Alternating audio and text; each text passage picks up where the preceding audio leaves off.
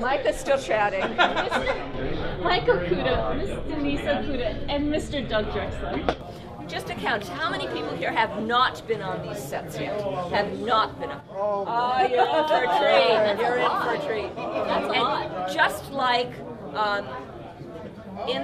just like we in all the incarnations that we worked on, we didn't just go walking through the doors. There was no electronics at all. The actor would come up to the door, and somebody off stage would yell, "Door!"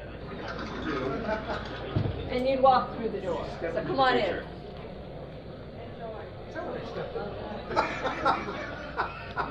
That's a good Groucho line. So we're going to go into, first of all, we're going to go into the transporter room.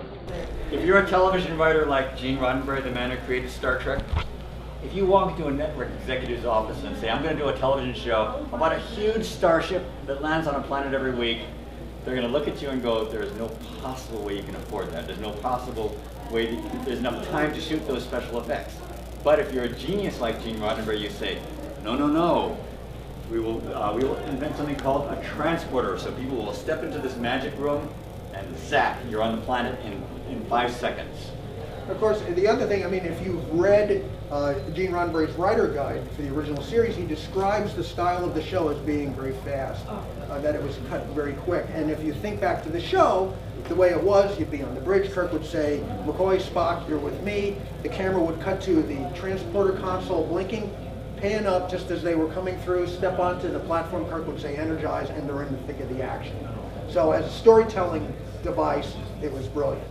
One of the things that really amazed us, because we did recreate some of the sets, a lot of the sets for different incarnations of Star Trek, but we never did recreate the transporter room, sick bay, and engineering. And so those were new to us. And for me, when I walked into this room, the space seemed a lot smaller than when I saw it on TV. But as you'll notice as you go through and you take your photos, when you look through the viewfinder, the lens expands the set. And that's very much what they do. They used lenses to make the sets look bigger and have more depth. These are called Fresnel lenses. Their covers on lights are kind of heavy. And what was really interesting is that Fresnel lights were in the top of the transporters from, I think, the motion picture. Yeah, the exact same lenses were repurposed and put into the ceilings. And apparently, not many people except us knew that they were there, because I don't think they'd last very long. Probably would have disappeared. Yeah. They lasted from Star Trek the Motion Picture, Star Trek 2, 3, 4, 5, 6, Star Trek The Next Generation, all through the end of Star Trek Voyager. The same lenses from the original transporter room were there. Absolutely. And when those sets were struck, and we were there, it was very interesting. I don't know if you've ever heard of a television series, proposed television series called Star Trek Phase 2. That, okay, you all know, you guys are a knowledgeable audience. And in engineering, when they were taking all of the Voyager sets down, behind that was the skeleton of engineering for Phase 2. I was down there, I don't know if Dougie and I were down there, and Mike was up in the art department, but we saw that, we said, got on the phone and we said, oh my God, get yourself down here right now and take a look at the history that we found. We felt like archaeologists. This set, as many sets in Star Trek, changed quite a bit. In the earlier episodes, we have the star map over here. They did remove that. We have this viewer back there that was used for assignment Earth. One of the things that is notable is that ground zero for the Star Trek design aesthetic comes from the 1964-1965 New York World's Fair, which was in Flushing Meadow. And these gooseneck viewers are actually smaller sized versions of a video phone that Bell Telephone introduced in the Bell Telephone Pavilion. And of course, I spent a lot of time at the New York World's Fair. My father had a TV repair store about 2 blocks away, so he used to drop me off twice a week for 2 summers. I was like 11 years old, and he picked me up at night. And I think back on that, and I think, wow, I can't believe, that's so amazing that he let me do that. And then I think about it and I go, well, maybe he's trying to get rid of me. Because who leaves a kid, you know, at 11? But yeah, so there's and Google 1964-65 New York World's Fair. You'll see the New York State Pavilion is Starbase 11, and you know, it really is remarkable. This is my favorite place in the entire set, because you can look this way, and if there's another tour, all you see is corridor. makes you feel like you're there. Yeah. You wanna go to sick bay first? Sure. Okay, we'll come this way to sick bay. Anyway, you're in sick bay. This is sick bay ward, and it changed a little bit too. If you might remember, there was a third bed that was right over here for numerous episodes: Journey to Babel, Dolly and Webb, Return to Tomorrow. They had the third bed here. But again, these are, to me, the most iconic graphic in all of the original series is the life sign monitor above the beds. I mean, it tells the story. You can be a doctor or a nurse across the hall, and you can look up and just see how your patient's doing, what their condition is. And this is 1964, 65, 66. And then you flash forward, what we have today is that we have many instruments that are next to patients that you could walk in the room and you can do the same thing. They were way ahead of their time. And when I was a little girl, this is where I wanted to be, because I did grow up to be a registered nurse, and this is where I wanted to be on the Enterprise. And I always thought this was just so brilliant and so perfect. Well, you know, you don't have to have anybody tell you what it is. No, you just need to glance at it. Yeah. And it's, once again, everything about Trek is so clear and direct. Even if you know nothing about medicine, when those little arrows go down, And we're in trouble here. Yeah. Now, sickbay ended up being the most expansive set on the show. I believe that sickbay originated as just this room from where No Man Has Gone Before, where we would get Gary Mitchell here. But it was interesting because the sickbay grew as it went along, and it became an example of really creative repurposing of stuff that was used and built for other shows, which is a great money-saving thing. The other interesting thing, and we'll talk about it more later, and we'll look at a diagram, was that this arc of the way sickbay runs, these walls were not originally here on the show. They were open.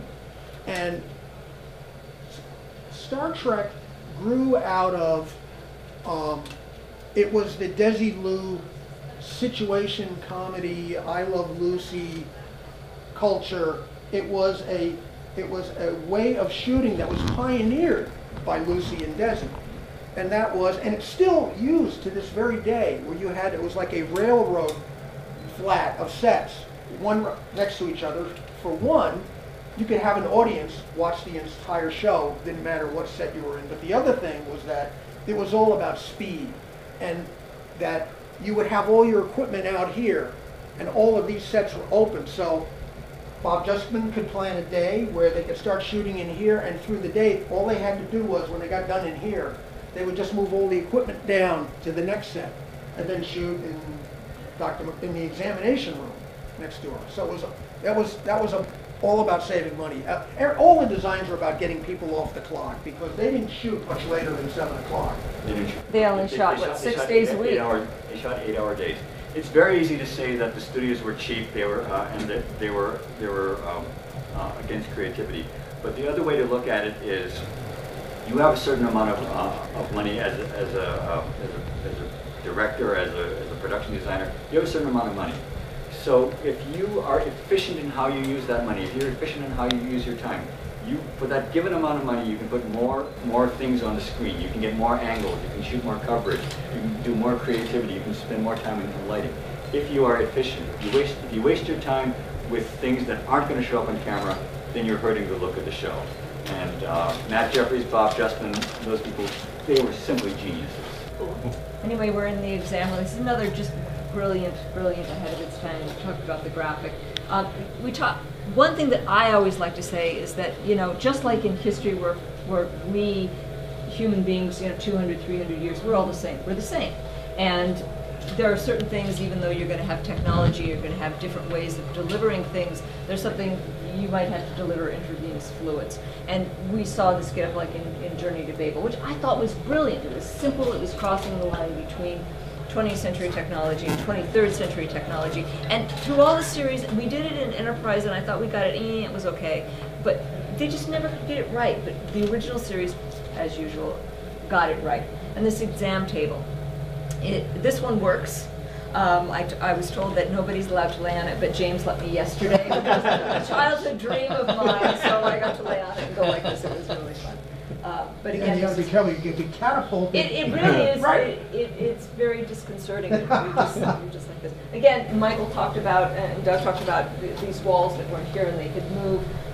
The assistant directors, when they were working out and doing the flow of work for the day, they would start maybe in one over in the sick bay ward, and they would move this way. That way, you don't have to waste time with the company changing locations, setups, and so forth. Then it just saved time, and which equals money.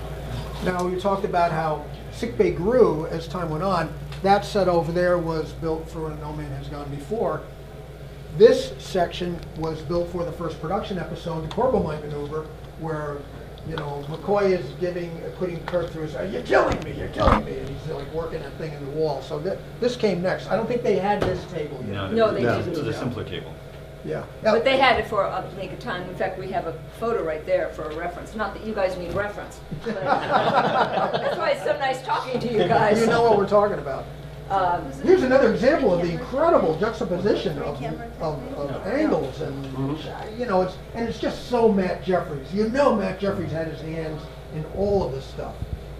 And simplicity in design is, we think, is always best. Yeah, it's direct. And you know, the thing that makes Matt's stuff so good is you can hire some of the best illustrators that bring in some illustrators who are known for doing incredible illustrations. And they might not necessarily do the best job for the show, because someone like that can make a crummy design look terrific because of their technique. Matt's designs were very simple. If you look at the Star Trek sketchbook, he did not labor over any of them. They were all very simplistic, almost like folk art. So that in order to be good, they had to really be good. You know, you couldn't take a mediocre idea and make it look gorgeous because you're just an incredible illustrator, you know. I think you'd almost rather have someone who isn't such a good illustrator. Have someone who isn't quite so good, because the designs will probably be stronger. And I think that Matt is a good example of that. Matt wanted to convey futuristic quality with everything he did, but he was also up against time. He was also up against money. So, for example, one of the other icons of the future is the television series The Jetsons, and everything is sleek, everything is curved, everything is seems to defy gravity in a way that that Matt clearly wanted to go toward. However, building those kind of curves, building those kinds of things, suddenly becomes tremendously expensive. So Matt came up with his style is a compromise. He frequently has these interesting tapers that make things more exciting, that make things more interesting, and just takes away from the boxy ordinariness of many things. And by doing that, he takes a very conventional thing, bed, and gives it an unexpected quality. He does these things in a way that suggests in some way that it's functional.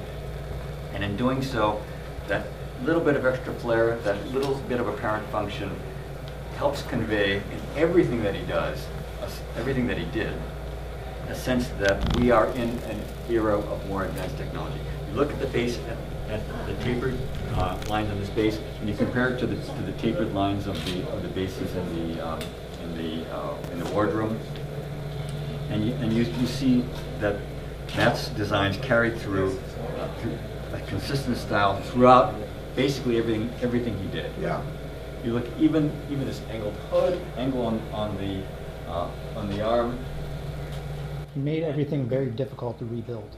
He made everything difficult to rebuild. Are you kidding? He made everything easy to rebuild. Compound angles everywhere. This is easy. Try building the Enterprise D bridge. Yeah. Try that. They're relatively difficult to build compared to ordinary cabin work, absolutely. But compared to, say, the compound curves you have on the bridge of the Enterprise D, right. These were humane, trust me.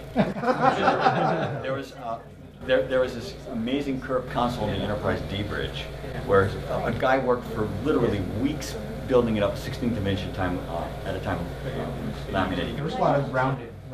Yeah, which spells money. Beautiful. That means money. But it's something that Matt never had the luxury to do. You know, we were talking about repurposing stuff, and really McCoy's lab is next door is the real example of stuff being creatively repurposed. If you look over here, and this is still being built, This, which makes perfect sense, I'm sure Matt realized it when he built it for Court Martial, Kirk's apartment on Starbase 11, where, I believe it was Starbase 11. It was. Starbase 11.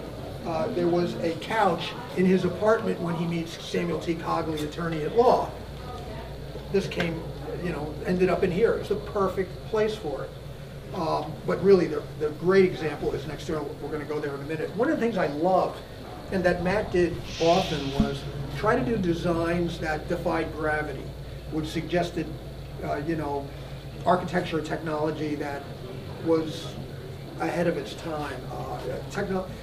For instance, if you look at the Enterprise itself, and you see those massive nacelles going way back with the spindly little struts up near the front. You look at that, and I've had many people say to me, that's so absurd. Those struts could never support those engines, and it doesn't make any sense. And for me, I saw it a totally different way. I mean, in a way that I think is not cynical. I thought the other people were being cynical. I looked at it and I said, wow, these guys know stuff we don't. There's technology at work here that's way beyond us. This table is kind of an example of that, with this the way the legs work on it. It gives the impression of being floating in the same way that the nacelles do on the ship. I think it's something that I thought transferred beautifully over to Next Generation when they did it. The con and ops stations are very floaty and defy gravity. That beautiful rail that wraps around behind Picard, it defies gravity. The transporter console on the Enterprise D has almost the same kind of setup here with this leg that jogs back and just gives the feeling that it's defying gravity. And I thought that some of the shows, like Voyager, I thought lost that idea. If you look at the Voyager bridge, all of the consoles are very heavy, straight to the ground, like filing cabinets, or you serve ice cream out of. I thought that was a big mistake. Look, there was a lot of beautiful work on Voyager, don't get me wrong, but for me, they lost that futuristic defy gravity look, which I think has always been a mainstay of Star Trek, and that Matt used to great advantage. One of the things that we're amazed with when we were walking through here for the first time with James is he was talking about how, there really aren't blueprints. There weren't many blueprints to be had. And most of this is the folks building these sets and the detailing of these sets, watching the episodes, doing frame grabs, and figuring it out. And behind you, that grating right there, they couldn't find that. They couldn't find what, so that's PVC piping that they cut, and there's like 4,000 something pieces and glued together. Astonishing. That's why another thing that we just love so much, obviously we're very passionate about Star Trek. You all are passionate about Star Trek. Folks that build these sets are really passionate about Star Trek. One of the challenges when you're doing something that's futuristic is, one of the things that you tend to do is you tend to make things more complicated as you get into the future. The problem is complicated tends to be expensive. So you have a very low budget show, you have a situation where doing something complicated was not only difficult, was not only expensive, and therefore it's something that the show really couldn't do. So Matt Jeffries, in his considerable genius, said, okay, we're going to go in the exact opposite direction. We're going to show that something is so sophisticated that it's simplistic. The microchip props, these are just chunks of masonite or whatever they were. They were obviously forerunners of what became cassette tapes, of what became floppy disks, of what became flash drives. But look how simple these are. They could have made them complicated. They could have put blinking lights on them, but they couldn't afford to. And instead of saying, "Oh my God, we couldn't afford to put blinking lights on them," they said, "This doesn't need a blinking light. This doesn't need anything. This doesn't Just need the suggestion is control. enough. Right. We are so sophisticated. We're simple." On the other hand, at the same time, they understood that they were going to need computers. They understood computers were going to be an important part of the future, that flying a star was going to require it. But remember, this is 1964 when they first designed the ship, and no one really knew what a computer was going to look like. No one really knew how you were going to interface with a computer. So a large chunk of the, and of course they really couldn't afford to build anything hugely complicated. The only thing that they really knew is that computers had blinking lights. So they designed these computer terminals that they could put basically anywhere, and they suggested a computer. They used them, and they obviously worked on the show. But it's very interesting in that it was designed well before anyone knew that you'd use keyboards. Certainly before there were video screens or touch screens, and yet the fact that they put them everywhere showed that they knew automation, that digital systems, intelligent network systems were going to be an important part of the future. Shall we head over to the next set, which is the laboratory? Look at how beautifully these things go together. Well, of course, the style, which was Matt's style, they're inherently they're going to go together perfectly. But you know, when they were doing this stuff and Matt was putting stuff into storage, or if they didn't have room for storage, they would have to destroy it or get rid of it. But in his mind, he was cataloging everything and said, you know, these two things work great together. Although one of my favorite repurposing items was this. It wasn't repurposed from Star Trek. It comes from a favorite show of mine when I was a kid called My Favorite Martian, which Ray Walston, as Uncle Martin, this was one of his pieces of Martian lab equipment. And when I saw it, I flipped out. I mean, because I am a fan, and these guys will tell you, I have a full-size Uncle Martin spaceship in my garage. Which is, if you know about the show, the garage is like a perfect diorama for it, because that's where it was hidden in Bill Bixby's garage. And I said, James, my God, you have this made? And he says, no, I'll tell you. The story about this is that when Comedy Central did the William Shatner roast, and they had Clint Howard on as Baylock, Tranya, I hope you roasted as much as I. This was made for that. And of course, James always has his ear to the ground. And when things turn up, he's there to get them. So that's why it's here. It was used on the show, which makes sense because My Favorite Martian was shot at Desilu. It was actually on the same stages that Star Trek was on before Star Trek moved in. And because Matt worked on a number of Desilu shows, he worked on Ben Casey, he worked on The Untouchables, what was the other one that you mentioned? The pilot of Mission Impossible. Pilot for Mission Impossible. So he knew everything that was going on. He knew stuff that was in storage, and so he was there to grab it and use it on the show and save a buck, and it looked cool. Mm-hmm. Oh, this blueprint is from James Colley's personal collection. It shows the layout of the actual Stage 9 at Paramount Pictures, showing all of these permanent sets, which are replicated here. One of the things that I find most fascinating is we're standing in the laboratory here, and as we indicated before, all of these walls along this side of the sets were actually open throughout most of production. And you can this blueprint shows you how easy it was for the camera crew to move from one set to another set to another to another to facilitate production. Beautiful design. Back when Mike and Doug and I were working on Trek, we had this blueprint as well, and we were going to do Trials and Tribulations. And on the Desilu set, they had their standing sets on Stage 9, and their planet set was on Stage 10. It changed to 30 and 31 when everything 31, 32 when everything became Paramount. So we took this blueprint and we went in. The stage was completely empty, and it was just the three of us, which is even cooler. And we walked in there with this blueprint, and we walked out where the sets were going to be. And that's when we first realized how small the space was. And it's echoed in a lot of these sets that you walk in and you go, oh my God, it's not that big. On this side here, it's work in progress. It's going to be the decompression chamber. You can see a reference photo right there from the Lights of Zatar. Of course, it was also used in Space Sequel. Any questions? Yes, sir. What's that thing? Oh. This, The blinky light. Yes. This is another repurposed prop. We saw it as the nanopulse laser in the episode iMud. And of course, there's a cool gizmonometer, so they put it here, and I'm sure it's an important part of medical research. Yes, it's another repurposing. The cannot cure- machines that go pink. Yes, these machines that go pink. Well, you know, the 3D chess set, and that is a work of art. That is a beautiful sculpture. I mean, it's iconic of Star Trek, and most people, even if they don't know about Star Trek, know what it is.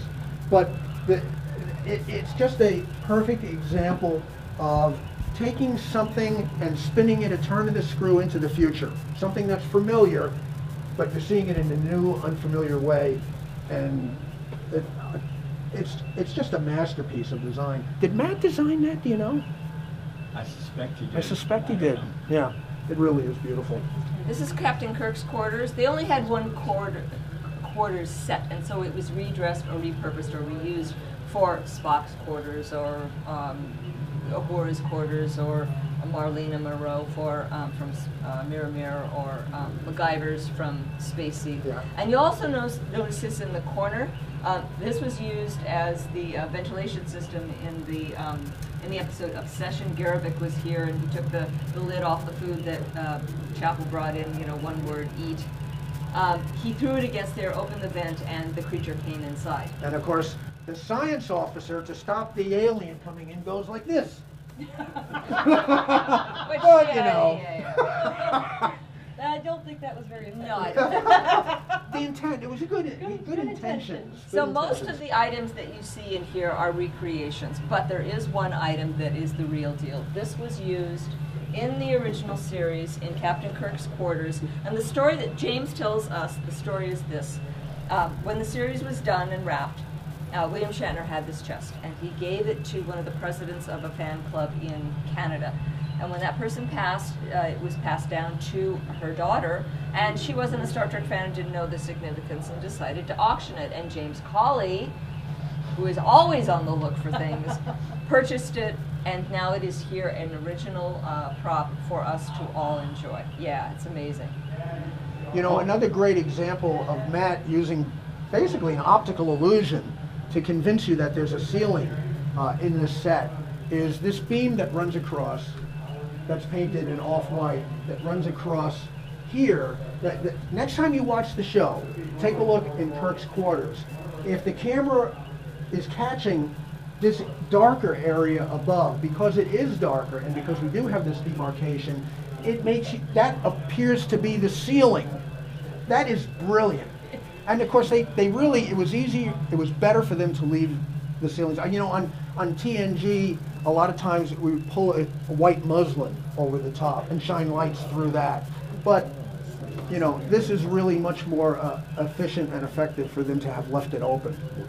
You want to rotate? I'm sorry, go honey. One little piece of this set that is decidedly not accurate, but is nevertheless my favorite bit, is behind Denise is a little black book with alien writing on it. Fans of the old Twilight Zone series will recognize that as a cookbook to Superman. It's a cookbook. If you want to rotate and go into the sleeping quarters, you'll see the mirror over here in the alcove that was used in The Enemy Within for the evil Kirk to cover up the scratch that Janice Lester gave him, or in Uhura's quarters from the Tholian web. The thing about quarters is that you can use it to tell a story about a character, give you insight into who they are. In almost everybody else's quarters, if you look at Spock's quarters, it's very, very decked out with drapery and sculptures, and it tells you who he is and where he's from. If you look at MacGyver quarters in Spacey, there were paintings and sculptures. If you go in Uhura's quarters, there was an African motif. But when you come into Kirk's quarters, it's really pretty spartan. There's very little in here to tell you about who he was. And I don't know that this was the reason behind it, but in my head, I always felt, this guy is your commanding officer. And if you come in here to have a meeting with him, he's not there to be your pal. He's your commanding officer. He doesn't want you to know too much about him. It's all about the ship and about duty. And for me, that really worked very well. Whether that was the original intent, I don't know, but that's the way it came across to me, and it served the show. Special story about this.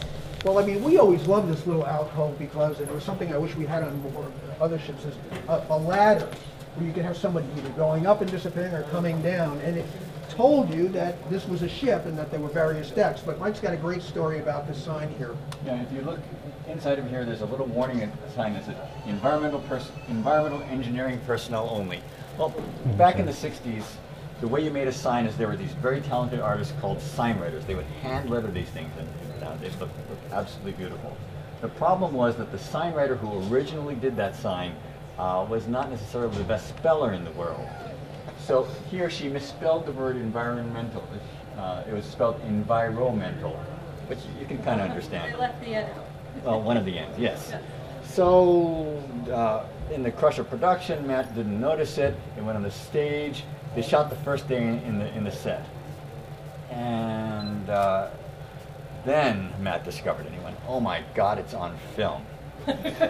So the worst thing you want is you don't want your boss to discover this. So he went to Matt or to Gene Roddenberry and said, "Gene, I misspelled this. I apologize. We'll get it fixed."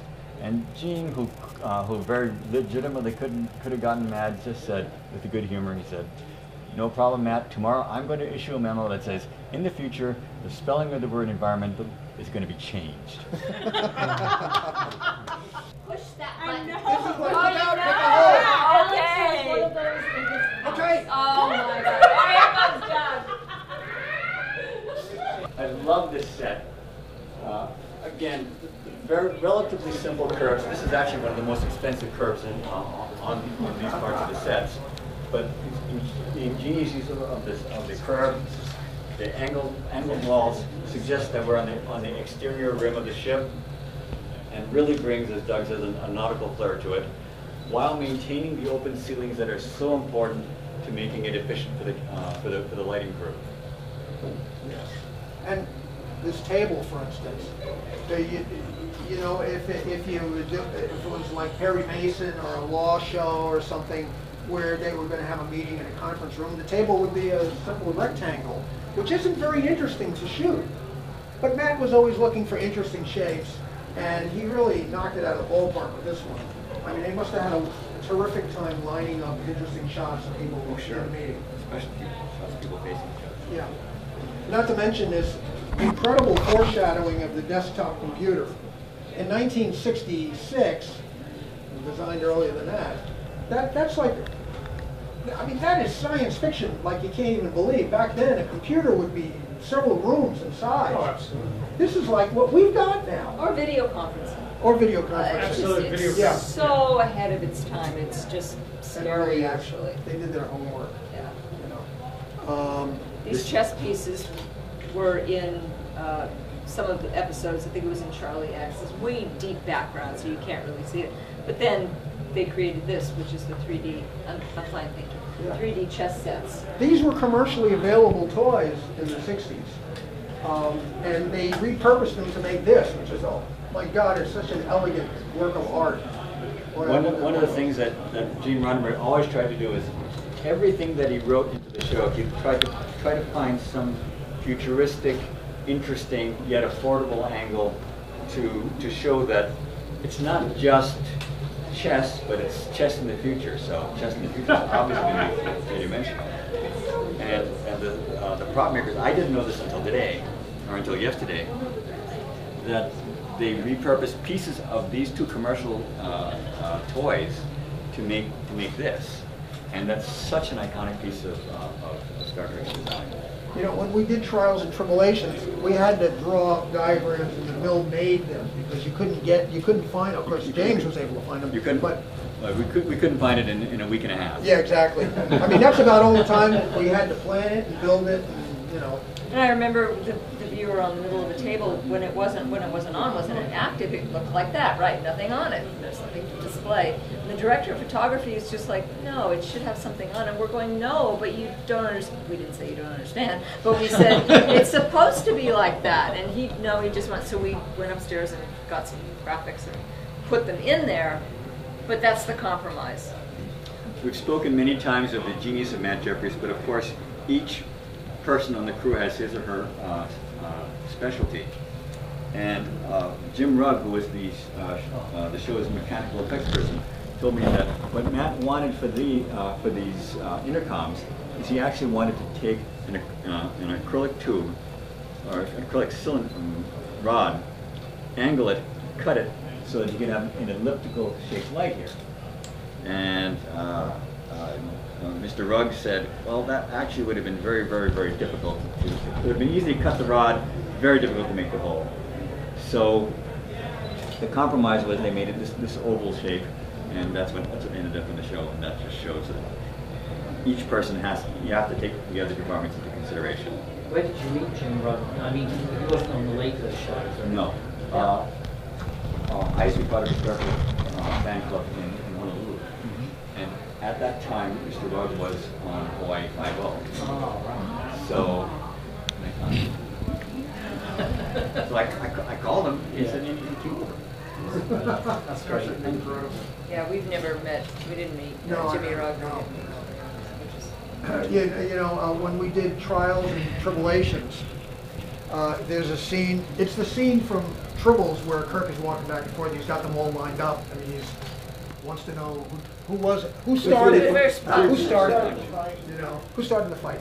And so they're all lined up, and Gary Hutzel was a visual effects supervisor who was a genius, and we beloved Gary, and we loved him. And he had to take that scene of those guys, roto a couple of guys out of it, and put Bashir and O'Brien in the lineup. And the next time you watch it, Gary says that if you look at it closely, you'll see that there's one extra set of feet in the line, but who was going to notice? Anyway, he had to roto out all these guys, so there was nothing to put behind them. And Gary came into the art department, and actually you knew Gary was coming to ask you to do something for him at the last minute, because he'd come in like this and he'd go. Like you knew it was time to run. But no, we were always there for Gary, and we loved him. But he wanted us to make this corner of the briefing room in miniature. And Gary came in and he was actually a little apologetic. He said, I need a model of this part of one of the original series sets. And he was expecting pushback from the art department. And Doug jumped up and said, "I'll do it!" me. But I mean, of course today we can do it in a computer in an hour, but it wouldn't have been half as much fun as drawing up all these templates and making the pieces and putting it all together, and then Gary sticks it behind them. That was one of the fun things about working on Trek, is that we all worked together and we all had the passion for it. And so, yeah, we were going to work, yeah, it was long hours and so forth and so on. We just had a good time, and we had a great time being together. And we formed lifelong friendships, we and others formed friendships. And it's all just because of Gene Roddenberry Star Trek, which is amazing. Yeah, sure is.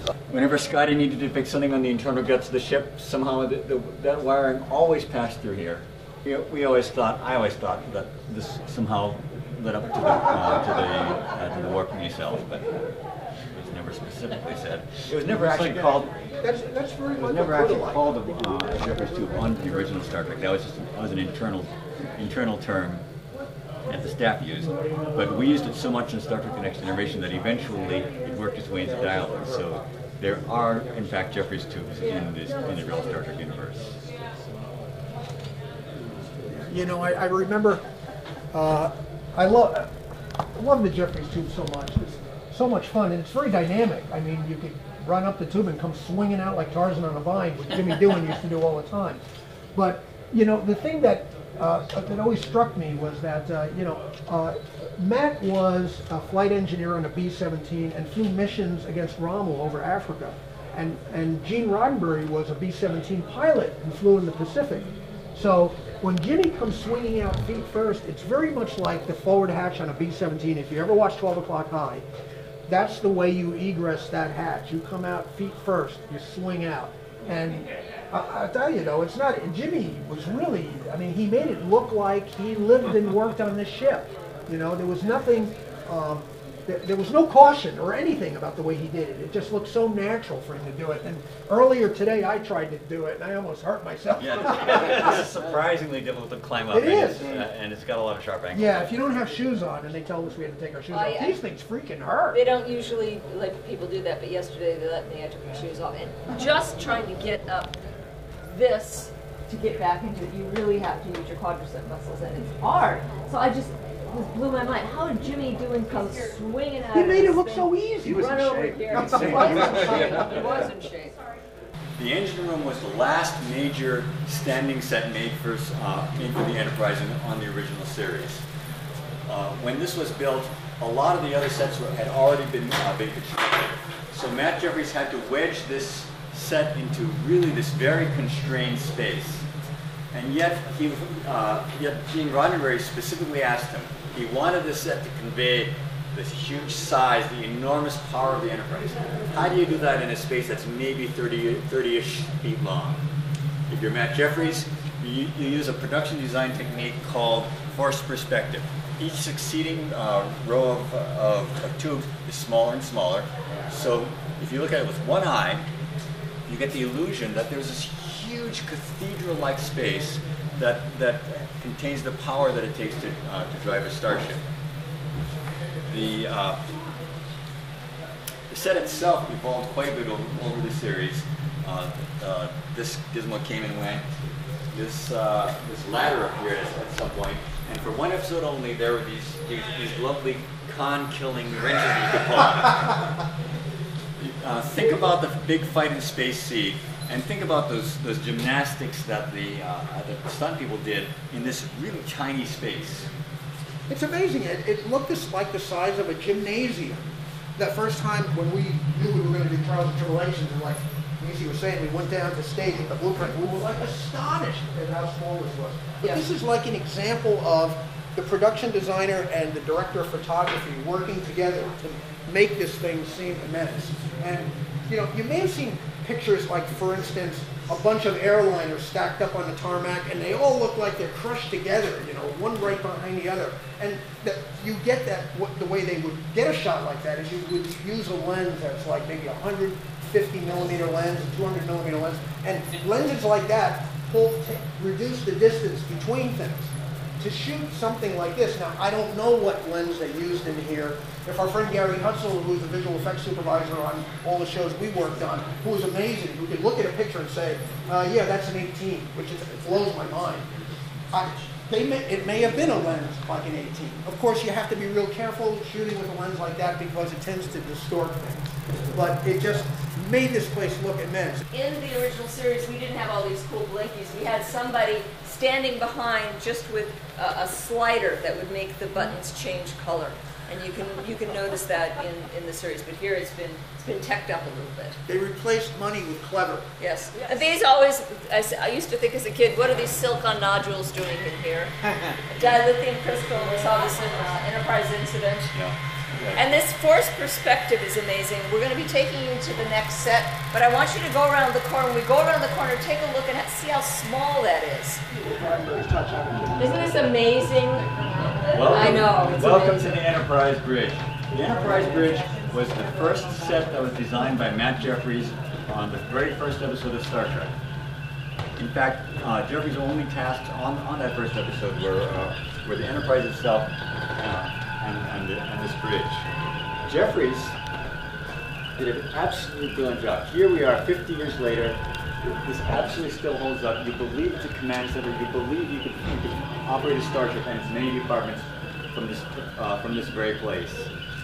The Department of Defense, NASA, a lot of corporations have studied this very room, this very set, and used it as an inspiration for places that controlled the space shuttle, places that controlled an experimental command center for the Department of Defense, a communication center for the United States Navy. All were inspired by the bridge of the Enterprise. It's because that design is so direct and logical, and as Mike pointed out, aircraft logic. That was Matt's favorite term. I mean, and it shows here more than anywhere else. And when you look at it, and you see this captain's chair in the center, he's got communications directly behind his head. So his ear and Uhura is funneling information in. And he can swivel his chair 360 degrees, and all of these readouts are at his eye level. He can see everything that everyone is doing all of the time. And because it's so logical and so believable, and often when people do science fiction, they say, well, you know, it's science fiction. It doesn't really matter. Nobody really knows. Matt Jeffries never treated this as if it was science fiction. He treated it as if it was real. And you can see the effect that it had on people. How many, especially when we were on the show, all the people who came to visit, scientists, astronauts, physicists, we were there on the Enterprise D bridge when Stephen Hawking came in because he had to see the bridge of the Enterprise and asked to be lifted out of his chair and put into Picard's chair. Oh my gosh. When Hawking went to the engine room, he didn't literally point, but he figuratively pointed at the warp car and he said, "I'm working on that." Yeah. Well, the funny thing was that everyone laughed, and then the laughter just kind of. Yeah, he's really working on you it. knew he wasn't He's the kidding. one person who can do it. Yes. He's not kidding. You know, I think we talked about some of the ships, like the B and the E, being on shakers or gimbals where the set would actually tilt and so forth. This set did not, thank God. But what they would do, and you'll see this as an example, we all worked on a project, a Blu-ray project for CBS called the Roddenberry Vault, which was this cool footage that hadn't been seen in decades and decades, and some never seen.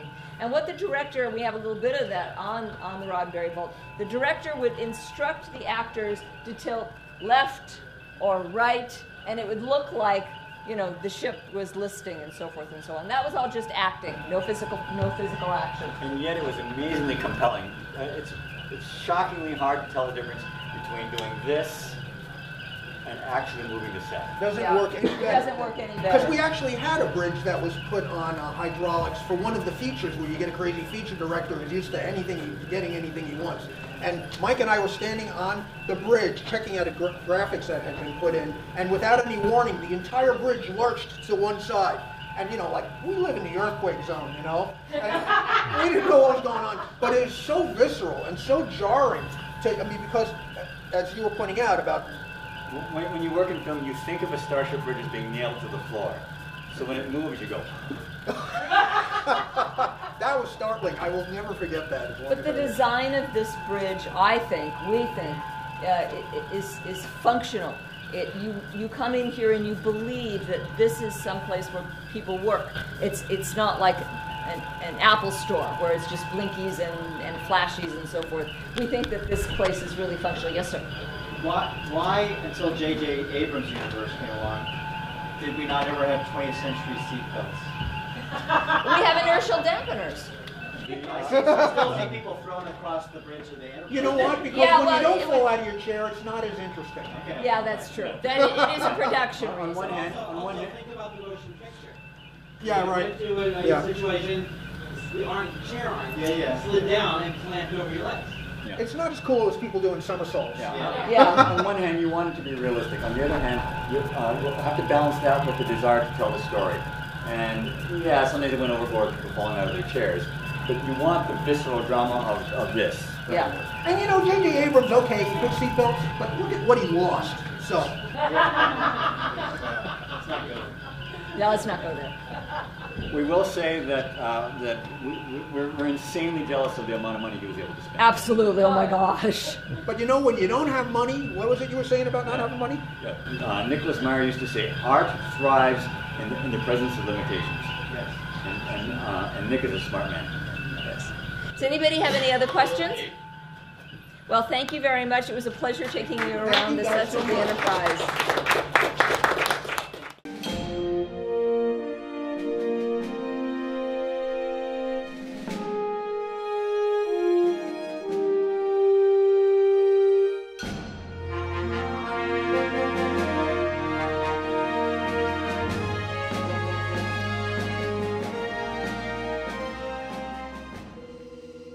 I could order this, but I'm not, because Mike Okuda and Denise Okuda are right.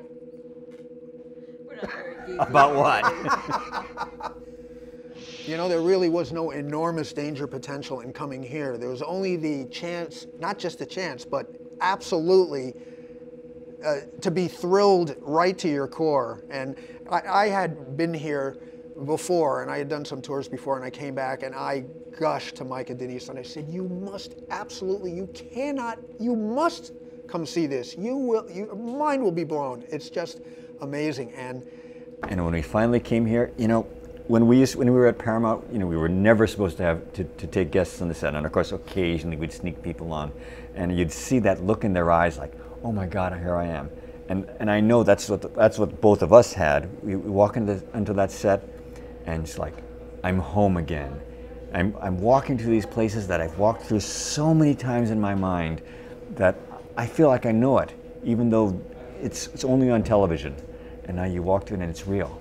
Yeah, but how many times and how many people get to live their dreams? I mean, how many times have we, again, walked down the corridors of the Enterprise, pretended that we were in sick bay or we were in the briefing room, and we knew there's no way we're ever going to be able to do that. And then we were fortunate enough to work on the different incarnations of Star Trek, and we did, you know, Relics, a little bit of The Bridge, and then we did DS9, Trials and Tribulations, a little bit more, and The Corridors, and we did Inner Mirror Darkly for Star Trek Enterprise, but not like this. Oh, no. I mean, this is lit, and it's so well done.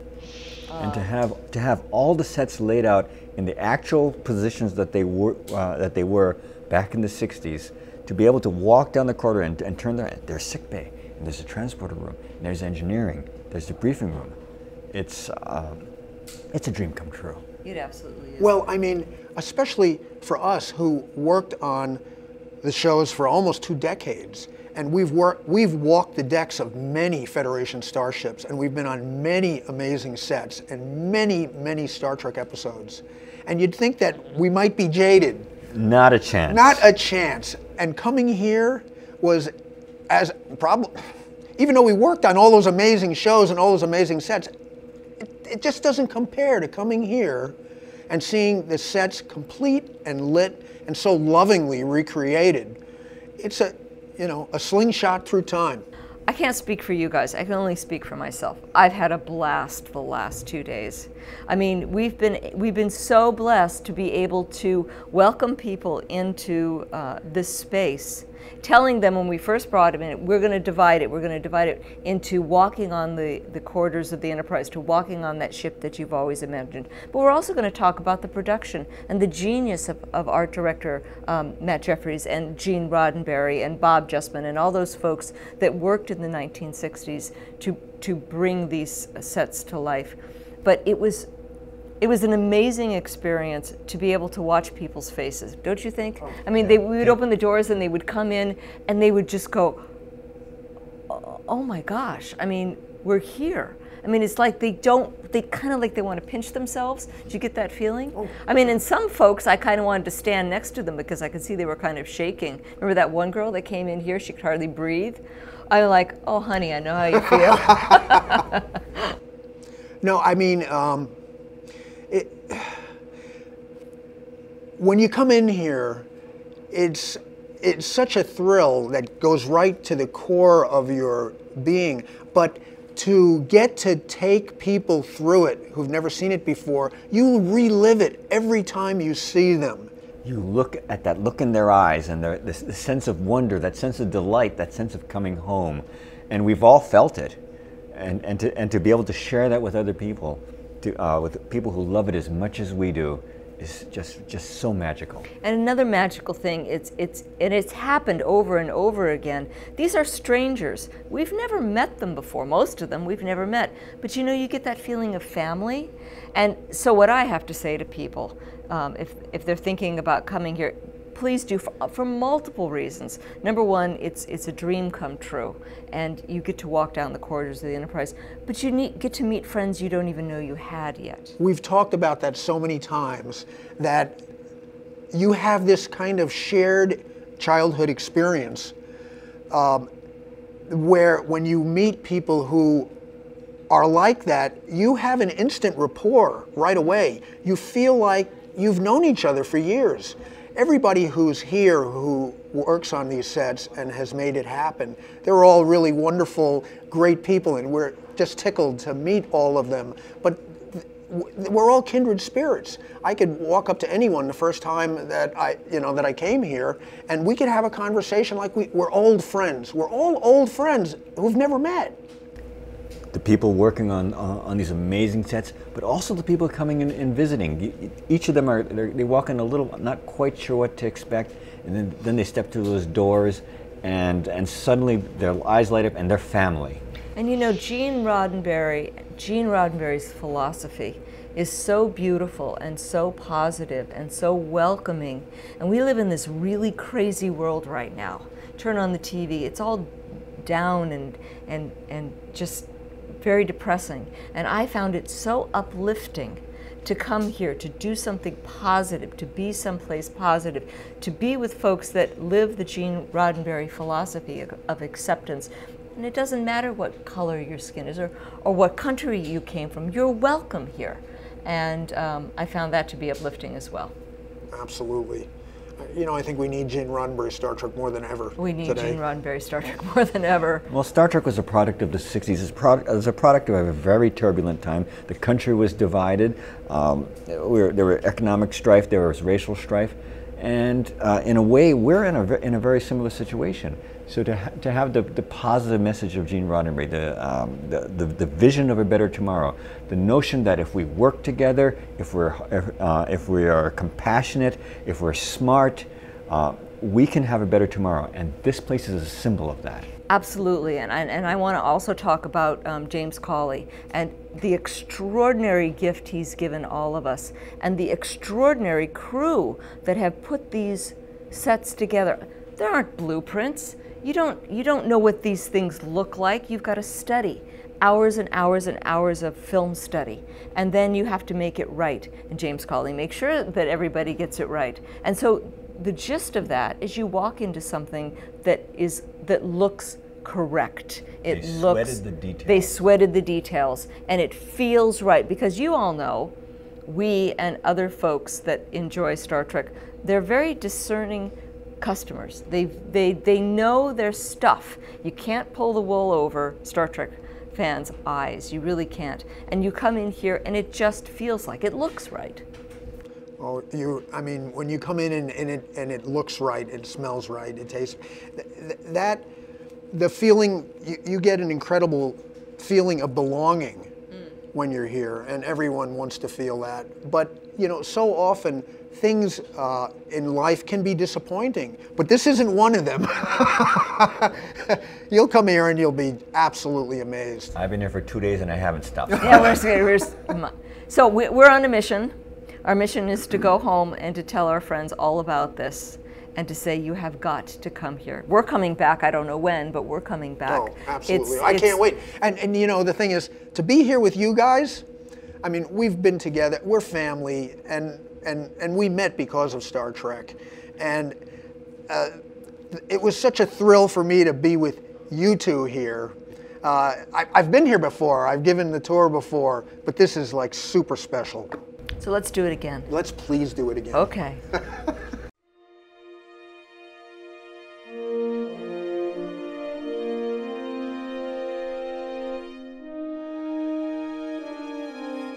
Stand by, we're going to attempt pulling away.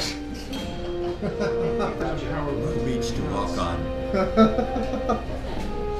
Pointing out enormous. Risk potential. Everything is crazy and ridiculous.